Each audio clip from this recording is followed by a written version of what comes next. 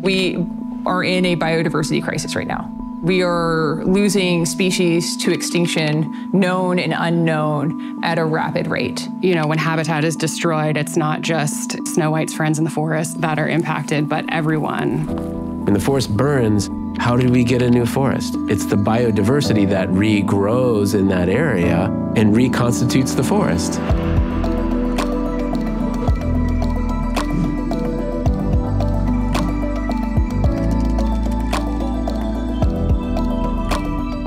So several years ago, the U.S. Forest Service asked us and a bunch of other partners to come and join them in a workshop to try and understand what does it mean to make the forest more resilient. Groups had banded together to do a prescribed burn in a small watershed called Caples Creek. So we were able to get 3 years of data before the prescribed burn to study what was there, and then we could study after the prescribed burn to see how the forest bounced back or recovered after the disturbance. And so in order to measure how successful the fire was at restoring resilience to the forest, we looked to the birds.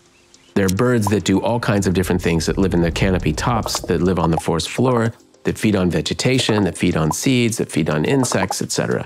So you're actually taking a nice pulse, or a good sample of the health of the forest when you study birds.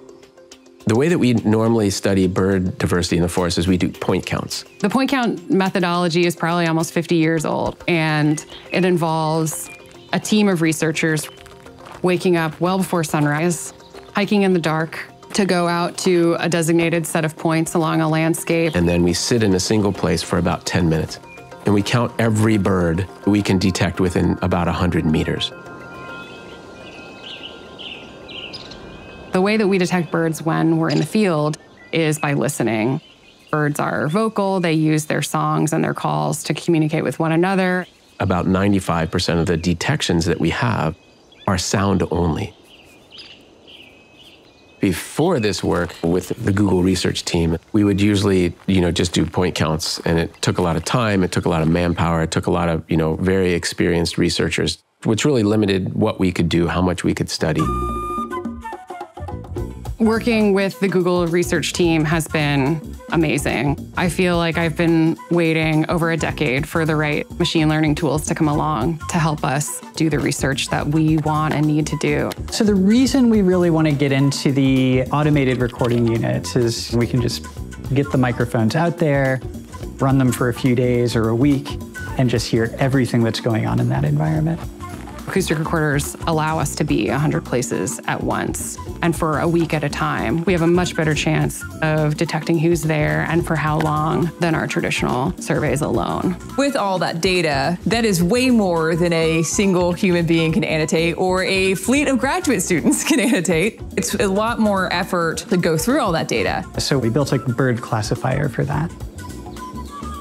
So something that hears a bit of audio, tells you what species is present. We also built a automatic sound separation algorithm that, when you have multiple birds singing over one another, it pulls them apart into different channels, and then we can classify them individually. The first time that Google had processed our first set of data, they handed us 16 million observations of a bird making a sound and classified into the different bird species that made that sound. But just tossing a lot of output at your collaborators is only part of the solution.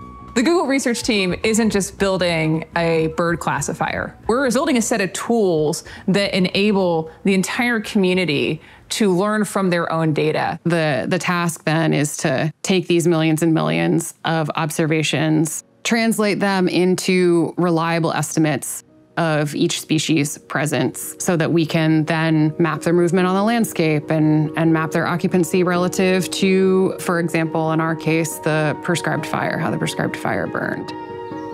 Machine learning and the tools that Lauren and Tom and I and all of our team have developed together, they certainly don't replace scientists in the field. We integrate the machine learning data with boots on the ground traditional surveys as a ground truth to give us power to detect changes that maybe neither data type alone would allow us to do.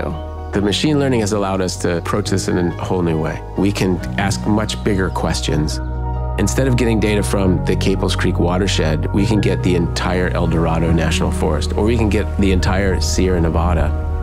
Biodiversity is probably changing as rapidly as it has in any of our lifetimes.